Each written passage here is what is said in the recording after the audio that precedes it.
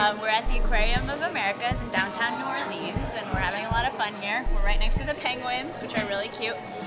We just finished getting out of the IMAX movie, and it talked about the hurricane before and after, and how like the wetlands protect New Orleans, or protected more specifically New Orleans from previous hurricanes, and how losing these wetlands has actually made the impact of hurricanes a lot harsher, and that's the case with Hurricane Katrina.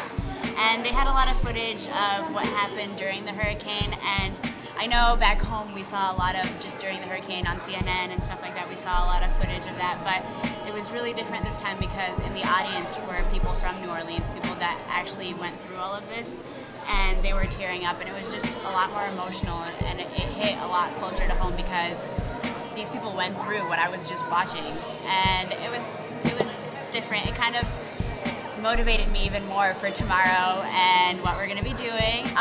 Later today we're going to the French Quarter, which I'm really excited about too. I've never been to New Orleans, so it'll be interesting. It's actually surprised me how lively everything is.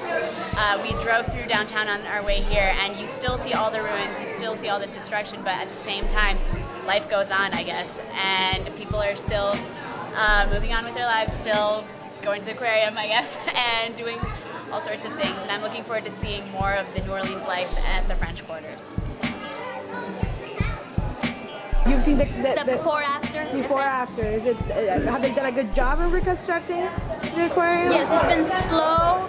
It's been very hard emotionally, and just the doing it, the everyday aspect of getting it back on track. It's been very hard to do, but we're gonna be okay.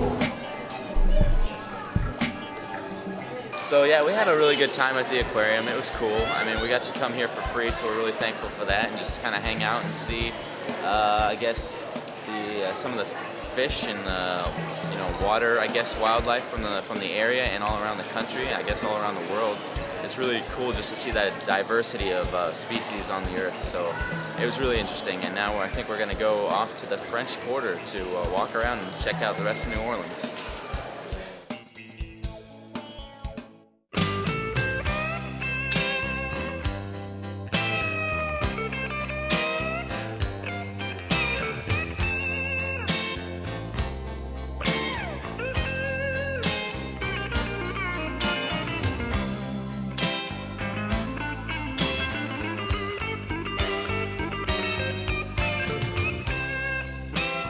I love New Orleans. I want to live here when I grow up, even though I'm already 18 or 19. Oh my God.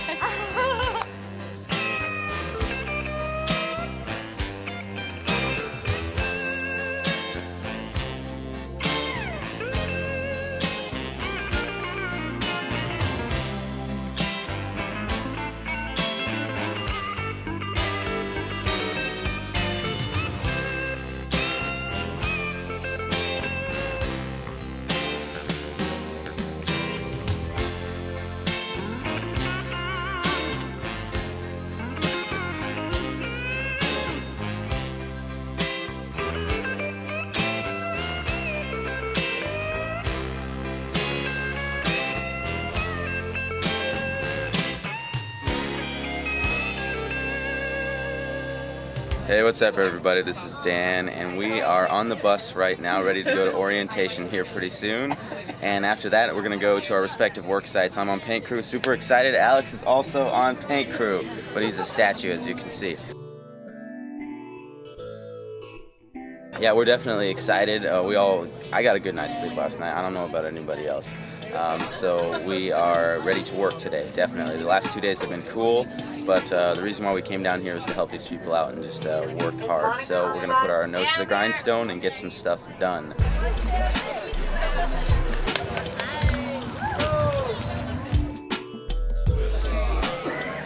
Of the 25,000 volunteers that have come through, 80% have been college students. You got to keep in mind one thing when you get to the homes with the homeowner. This is their entire life. Their kids, their grandkids, their great-grandkids probably was raised in that home. We want you to spend the first hour or two with the homeowner if they need it. They may ask you to help them find certain things that they haven't been able to find. Help them. I would rather you deal with the homeowner before you start gutting or rebuilding the house. because they are more important to us than the structure. New Orleans has gone through the shock phase, the anger phase. Now we're getting into a depression phase. And the depression phase is simply because a year and a half out, there are still well over, I'm sure, 300,000 homes that still need to be worked on.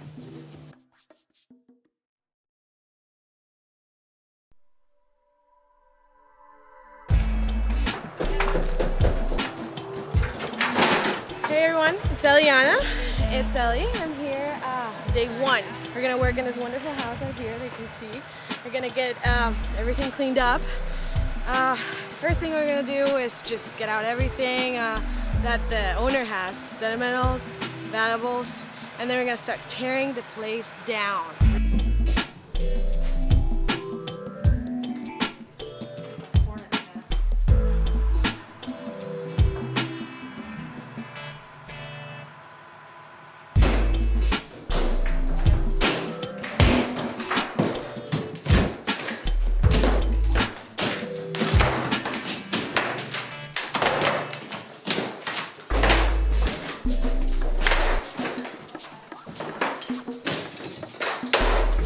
So that wall over there had on the calendar, August, the month it happened, 2005.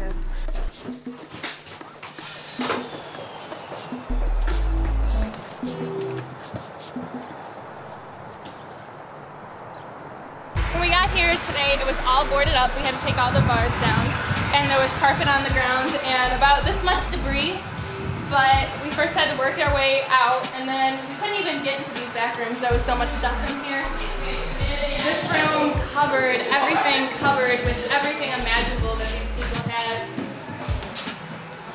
As you can see, we're still taking stuff out of here. All of that. This room was by far our worst room. As you can see, it's really, really dark in here, and we had to take all the boards off the windows so we could just see in here. And everything was still soaking wet. The house was not actually flooded. It came just about to the floor level, but it didn't rise into the house. But just with the condition of the building, the water rose into the rooms. And so we had a lot of work in this room.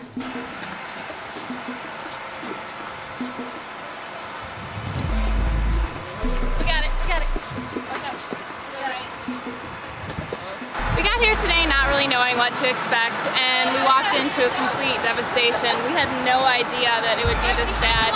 We walked in and the floors were covered in everything, every sort of just debris possible you can think of. Feet literally this high, full of clothing that was wet, full carpeting, every belonging that these people had totally ruined. There was very little that we could salvage. It was really a long, hard effort, and it took us all day, but as you can see here, we really got a lot done, and a lot of teamwork went into today, but I'm really proud of everything that we did. It feels good now that we're finished.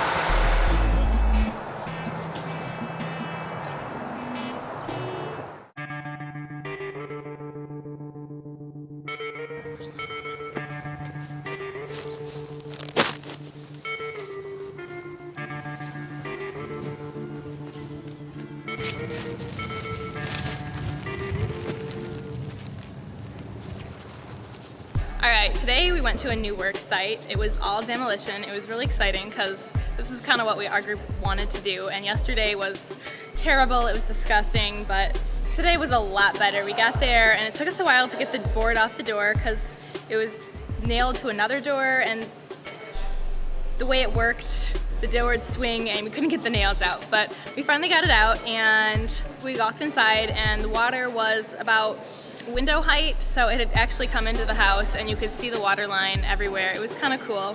We only worked on the bottom level of the two-level house. It was actually a lot of fun. First we had to clear out all the stuff that was in the house. It wasn't nearly as much as yesterday. Only furniture, major appliances were left. And our biggest challenge of the day was getting a futon out of the room because initially the floorboards were all messed up, so the front door wouldn't open, so we had to go through the side door. We got to work on the demolition, which was the greatest thing I've ever done in my life. taking a sledgehammer and swinging at the wall. It was really fulfilling. Tomorrow we have the floorboards, a couple floorboards to pull up, and then we have to finish the kitchen. And the ceiling also has to come, which is going to be difficult because I don't know how we're going to get the drywall off the ceiling, but it'll be exciting. I also got a chance to stop off at another one of the work sites, the paint crew, and it was amazing. We got to talk with the homeowner and see what another group had done. It was a good experience to overall see the difference our huge group as a whole was making. And I think that about wraps it up for now. Tonight we are going to see a movie. First of all, we are going to dinner at, what university are we going? Loyola University. And then following that, we are going to see a movie, 300, at the local cinema, and they're sponsoring us, so thank you. It'll be a lot of fun. And after that, I'm sure we're gonna pass out because our muscles are pretty sore from working so hard today.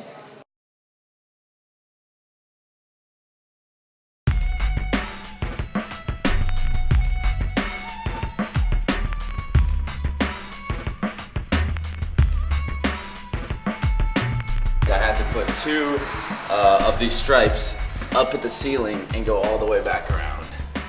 So that'll be interesting to do. But and we'll see, because as you can see, what I have now is a T. It's a T-square. And if you look, for example, if I try to use it on the ceiling, it's not exactly level. Every time I have to do a level line like this one up here, I just bring in a couple girls and ask them if it's level. You know, they're my eyeballs. So I think it's going great.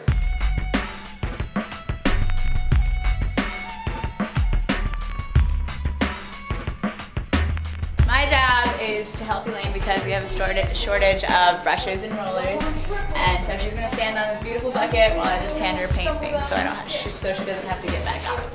And I have a styrofoam cup full of white paint. And all we have to do in this room is just paint the ceiling. We're waiting on some rollers for that. But other than that, I think we're almost done. The lady actually told us today that we're hopefully going to finish up today. And if not today, then definitely by tomorrow. So we're going to get to help out somewhere else. Yay!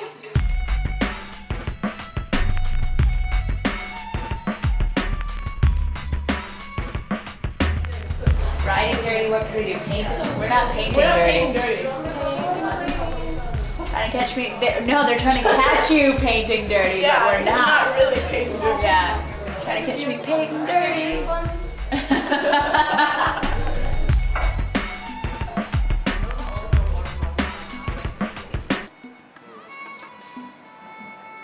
I don't know how long we've been here, maybe a half hour, 45 minutes. This has been my duty thus far, and I have enjoyed it. I cannot complain. It's 11 o'clock? Yeah. What time did we get here? Okay, so I've been here for an hour and 45 minutes, way longer than I thought I was. So I guess I'm slow. Yeah, but I can't complain. I'm enjoying it.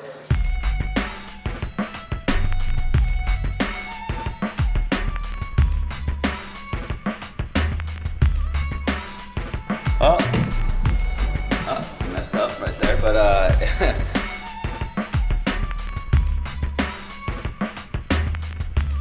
Hey guys, I'm here with Kevin Kidd, and he brought us a lot of Starbucks, which is really cool. Iced tea and iced coffee.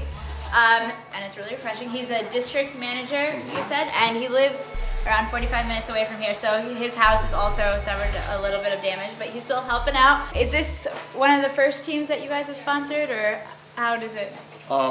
We work with a group called Acorn, and you know, we do what's called a Make Your Mark event, where every hour that a partner at Starbucks puts in, they donate so much money. Okay. So you know, this is something that we've been doing since the hurricane came. Okay. But this I believe is the first group that we've sponsored in this way. Wow. And looking forward to doing it a lot. Because y'all are just doing an incredible job, and I don't even know if you realize the impact that you're making on people's lives. They've been supplying us with coffee and a bunch of free stuff, and you guys have been basically our major sponsor, I believe. So.